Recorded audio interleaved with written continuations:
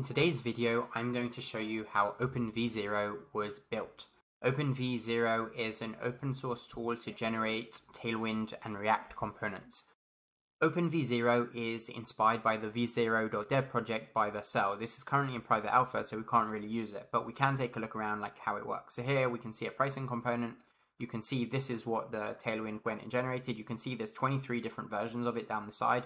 You can see what each prompt is. So for example, jumping from this prompt, this is the current version we have, and then you tell the AI how you want to update it, and it goes and makes the update. If we go quickly to the first version, you'll see this is how it started off as, and then we kept prompting it more and more and more to get it to the final spot how we wanted it, the final pretty version. Here you can see the code for it. That's a really nice animation. Here you can see it uses sort of Tailwind, React, shadcn components, and that's exactly what OpenV0 does as well. And if you want to add it to your project, you can do npx v0 add, and this is the name of the component to add. So that's really cool as well. I really like what's being done here. I'm excited to get access as well. Let's take a look at how it works first of all. So very similar to V0, I'm going to choose a component. Which one should I choose? Fitness coaching pricing. So this is the final component that I've created. This is the first version, a sleek pricing component for fitness coaching program subscription plans. So this is a prompt the user put in. This actually comes with V0, like this comes out of the box. I didn't write this. And now they're asking to make it look a little prettier. So it goes and does that. And then add a bit more color and so on. And then the prompt I went and added was make the background black. So you can see every step, you can get what the UI is and the final code for it as well. The code over here, very clean every time.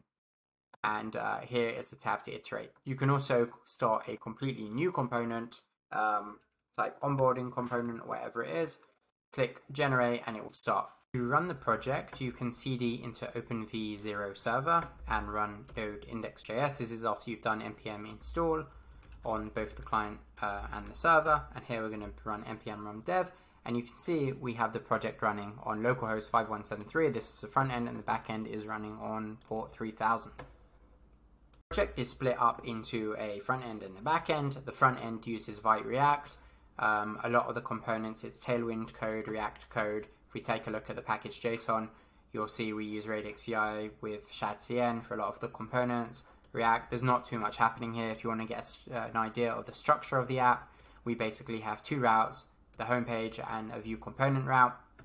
On the back end, we have an express app. This is where the main logic happens in index.js. We basically have two endpoints, component new and component iterate. So here you can see component new. It basically takes a query that tells us we want to go and create a new component. And then once we get the response for what that new component is, we basically, what's happening in this project is it saves a lot of files to disk. So you can see I've been playing around with it, and you can see a lot of these files have been basically stored to my system. Some of it is actually quite cool, and I'll show you a bit later.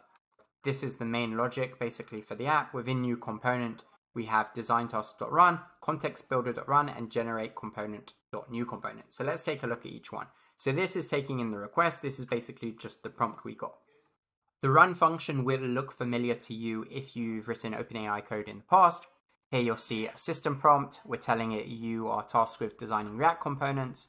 You're given certain libraries to work with. Here are the components you can use. So we have a database of shadcn components to use, and this is the user's query. I want you to create an app based on that. Now, if you're not familiar what shadcn is, it's a front-end component library.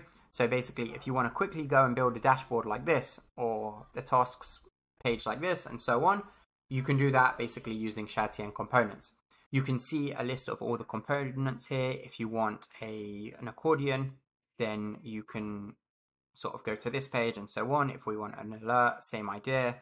More complex components might be a calendar, and sort of all you have to do to make this work in your own app is run an npx command and basically paste this in, and you have your calendar component. Basically what's happening in this code is we have this database of shadcn commands. Here you can see I have the accordion, I have the alert dialog, so on, and every single time we have the name of it, a description, where it is, basically the docs path, how you import it, so this is import alert and so on, and there are some examples. So all of this we actually pass to the prompt to make it really clear to OpenAI how to use all of this. If you want to take a look as well, you'll see in the library here you'll see docs. Basically, this is just taken from the shadcn documentation. You can take a look. Basically, a lot of the data has been loaded from shadcn. Lucide is another library that we'll be using for this. The data has been downloaded here as well. This is what Lucide looks like. You can basically very easily copy these into your own project as JSX or SVG. And there's basically a Lucide React package where we can import these. So here, for example, Lucide React. And basically, again, what we've gone and done is taken these files, which are basically taken directly from the Lucide package. You didn't go and write each one of these out, but this basically gives an idea of all the different icons that we can give to OpenAI to create our app for us. So there's an alarm check, an alarm clock, and so on. And we're going to pass all this data in. Next, what we do is we're actually calling a GPT prompt. This is the prompt. This is the OpenAI model we're using. It could be GPT-4, GPT 3.5. This is all the messages that we have above. And here we're using function calling. So function calling, if you're not familiar with it, is a way for OpenAI to call functions on your behalf. And what we're doing here is we're calling specifically just one function. There's lots of different ways you could have written this code, but function calling is definitely a cool way to do it. And the function, basically, OpenAI is going to automatically be calling this function, which is design new component API. And what does that do? Generate the required design details to create a new component. So here are the different parameters. Usually what this looks like is, it's a more detailed object. And we're actually going to scroll up in the code to component schema, and this is what it looks like. It's basically an object with new component name, new component description. This is of type string, required, and so on. Icons, elements, library components we want to use. And basically, we're asking OpenAI to call a function with these different parameters. So tell me what the name of the component is, the description, and so on. And what is happening over here is we're not actually generating the code itself. We're generating sort of a first step to be like, okay, this is the task at hand. These are the different components you can use. Now, afterwards, I want you to actually go and write the React code for me. So I'm going to go and generate a new component just so we can see the console logs. This is going to take a bit of time, but you can see generate an onboarding component. So let's take a look here at what's happening, and you can start to see that the AI is starting to give us a response. So what's the component name we're building here? It's called onboarding steps. And it's got a new component description. So what we've actually gone and done in our prompt is we've asked it to create a description for us.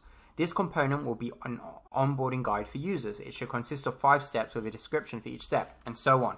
Now, this is it should have a next button and so on. If you take a look at this, this is a lot more detailed to what I put in here. So what's happening exactly? This is actually what we requested in the prompt. So what's happening here is new component description is basically we're asking it, write a description for the React component design task based on the user query. Stick strictly to what the user wants in their request, do not go off track. So this is basically what's being filled in here. Here, what's being filled in is the icons I want to use. So I need the icon elements we want to use here are next icon. The library components we want from shadcn are the button icon, the progress icon, and we also the OpenAI is giving us a reason why it needs each of these. So this is for the next button, this is to give progress on the component card, and so on. So everything here we're doing here is sort of the first step towards building our components, and we're not actually building them yet. Now what we're going to do is go to the context builder and understand what happens there. What we see here is we're getting our query, and this is basically the result of the previous task, and we are getting the library components from this query, and we're getting we're mapping over the names, and we're finding them in the RAG library components, which is basically, well, what it's doing is going to our shadcn database, it's filtering out the ones we don't want, and now it's giving us these full objects. So now we wanted the button component. What we're going to be passing in is the full button component with all the examples and the usage basically for OpenAI. So we're not going to be passing it the entire documentation. We're going to be passing it specifically what it needs. Here are the sort of the different components, and here sort of the user is basically telling the AI these are the components we can use. This is the suggested usage. This is the code, and so on. This is basically just passing the documentation and giving it to OpenAI to use. Here you can see, so here are some icon elements we can use, and so on. So this has gone and given us the context for the next task, and this is basically what we're returning from this function, and we're basically going to be passing it into into OpenAI in the next task. So this is where we actually generate the code. So what we're passing in is the task itself from like sort of the first step OpenAI did, and then the context, that's what we just took a look at. And now we're going to go to new component. And you can see sort of that we write a context again. You're an expert writing React components and so on. Here are some of the components we pass in, the description. This is the description we created with the LLM. Lots of warnings, don't do this, don't do that. Trying to do our best to stop the AI from hallucinating. Here you can see, again, the GPT prompt we create. This time we're not using functions, but you can see they've actually tried to play around with that. Maybe a second version of this app will use that method. Here we just sort of console log this as it's being streamed out. We save this basically, and yeah. Well, after all of this is done, what we basically get is code which looks like this. So this is basically, now we've actually asked the AI to go and generate the code for us, and that's what's happening. So we're getting import React and so on, and all the code that's come out. And once all of that is done, we basically get the component sent back to the front end, and you see the code here. We render it as well, and that's that. If you want to take a look at iterate, it works in a very similar way. I'm not going to cover that here, but we pass previous context. Something that's we're saving each time is the previous prompt that we sent it, so all that context is saved. If you want to learn from this project anymore, take a little bit of a look. Every time we're sort of creating these contexts, it can be like sort of a good idea to see how this is actually being built. This is sort of the core logic of the app, is basically these prompts. I mean, there's a lot of code happening here and it could look quite scary, but the core pieces actually happening here are the prompts, and there's basically like 2-3 files that actually cover that. It's 2 main prompts, and sort of just putting that all together, sending it to OpenAI.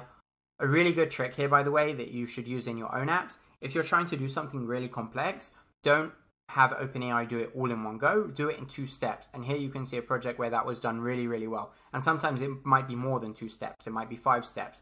But basically, the LLM can handle like sort of more well-defined tasks or like smaller contexts quite well. You give it more and more things to do, you might run out of size. There's all sorts of things that can go wrong. Here, basically, what we went and did was we created the context at the beginning. We chose the specific components we want, and then once we have those components chosen, we go and pass it to the query again, but this time we pass it with all the different, not with all the different documentation from OpenAI, from shadcn, but basically we give it the documentation that is specific to the specific components we've chosen to use, and it can go and do that, and we don't run out of size in our query either. If you enjoyed this video, if you want to learn more about full stack projects, become better at sort of TypeScript, Tailwind, anything that we covered in this video, we cover a new open source project every week, and I'd be really happy if you subscribe to the channel. One other thing I'll mention is that we also have a learn from open source repository. Maybe you can be star number 200 in this project. Basically, it's a repository of open source projects you can learn from. So, for example, if you want to know how cow.com works behind the scenes and how it uses Turbo Repo, you can find it there. If you want to know how Papermark, what we did last time, covers Tinybird to allow you to query 50 million documents in half a second, well, take a look here, basically. So if you know you're going to use Tinybird on your app, you can basically jump to the Tinybird section, and here you can see 3 open source projects that use it in the wild, and you can use best practices from them, learn from it, and so on. Dub.co, OpenStasis, and Papermark. If you want to learn how to use TipTap, take a look at these, TRPC, and so on. If you have an open source project that you think will be helpful for people to learn from, a real world project, then go and add it. Till next time, and I hope you enjoyed.